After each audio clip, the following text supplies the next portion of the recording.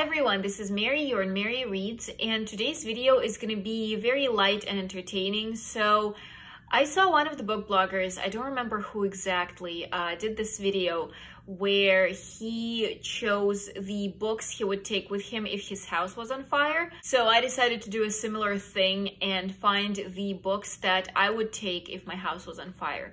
So let's say the fire is just starting, so I have time to kind of grab a bunch of books and run away.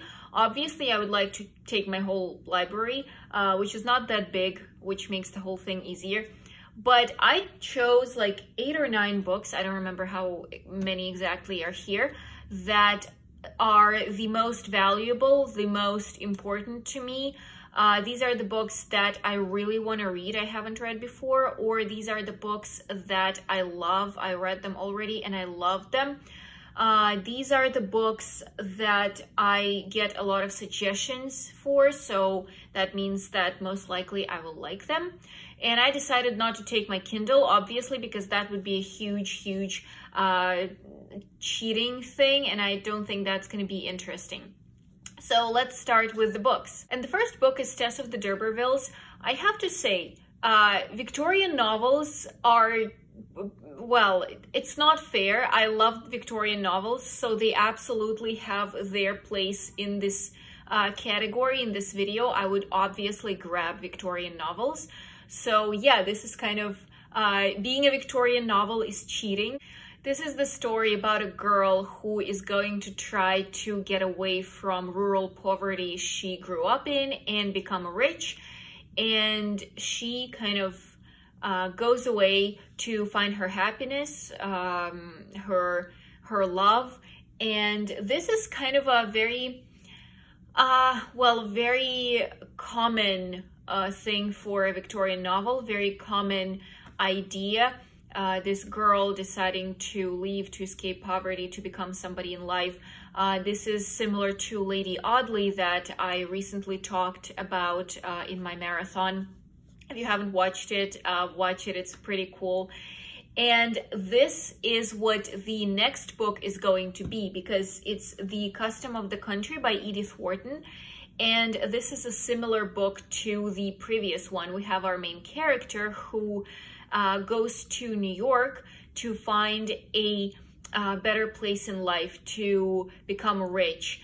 And I love this trope. I don't know what's with me when it comes to like this idea of becoming rich, changing your life, coming to like a big city, discovering all the hardships and trying to get through all the obstacles.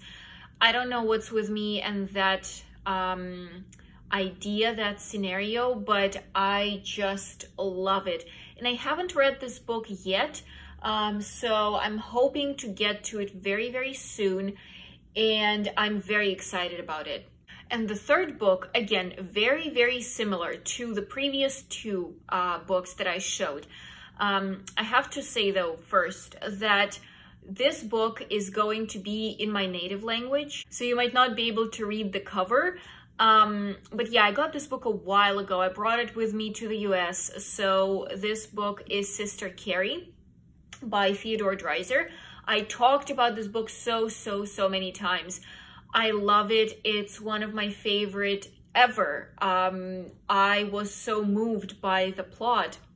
And again, it's very similar, a very similar idea. Carrie comes to Chicago to start working with her sister, and she wants something bigger in life. She wants to be somebody. She wants money. She wants to live well. And when she realizes that there is no way she can do it in Chicago, she eventually moves to New York. And this is where her like boom of her life happens. I loved the book so much, and there is no way I'm getting out of the fire without it. And now I'm pretty sure we're done with the Victorian novels, so now we have a different different kind of books. And this one is also my recent find that I already showed in my 3 books in 3 days marathon. It's the book No Longer Human. I loved it. It was a very weird book in the sense of like we don't get much action. We get a lot of reflections of the character. The character is rethinking his life. We read his notebooks, his diaries, and we try to understand what went wrong in life, what happened to him, why he was the way he was.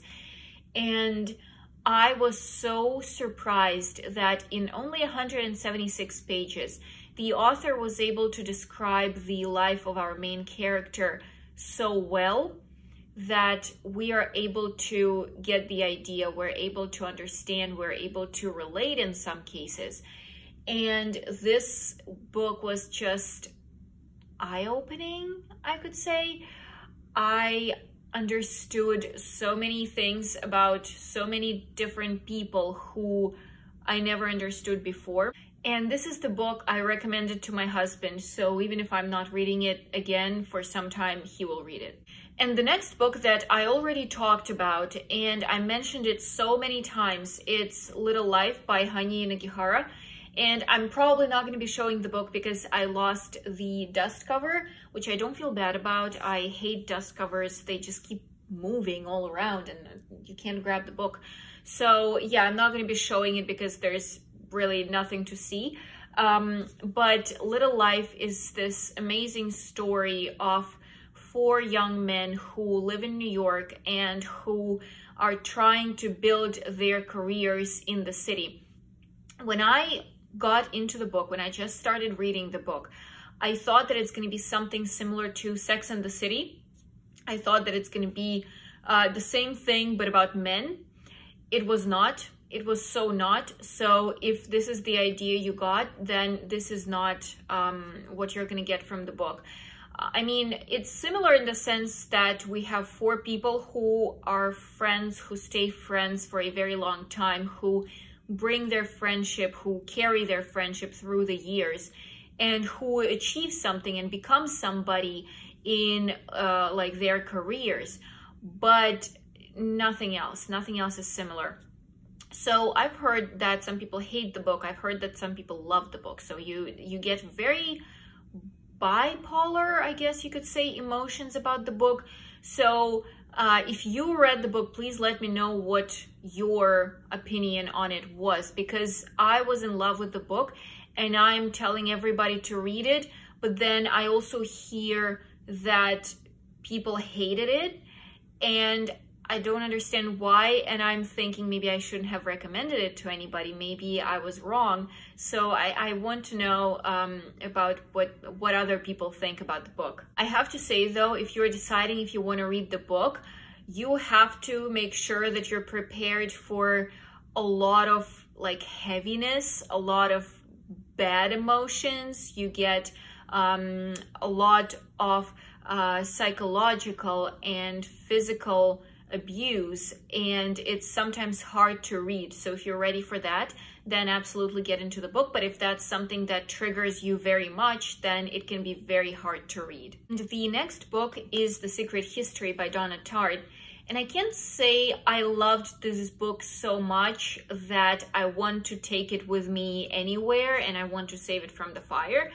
One reason for why I want to save this book is, well, I love the edition and it was a gift and it's very important for me.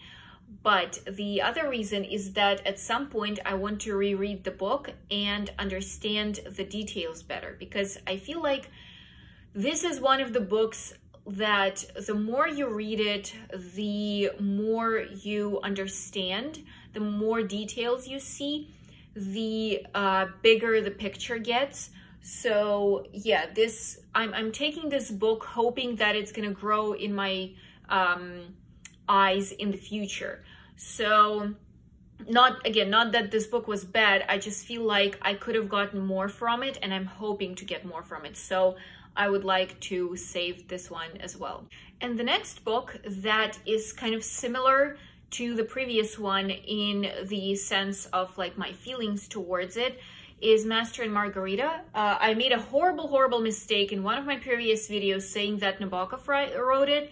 That's because I was thinking about adding some of Nabokov's books into the video and I kind of completely lost it. So of course it was written by Bulgakov, and I really like the book. I like it so much. I read it 3 times, but I have to say I need to read it probably 3 or 4 more times, because there is so much to understand. There is so much, so many different ideas that you need to know how to interpret, that you need to understand.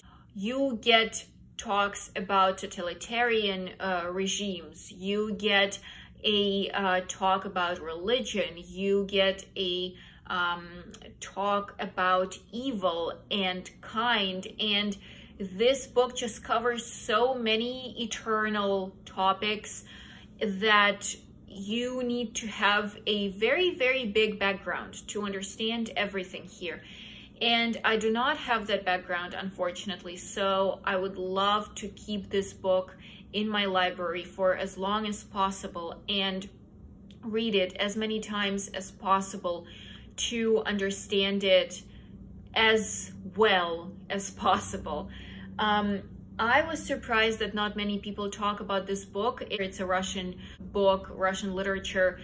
And whenever people talk about Russian literature, I keep hearing, obviously, Tolstoy, Dostoyevsky. I hear Chekhov, and I have almost never, like once I've heard about Bulgakov.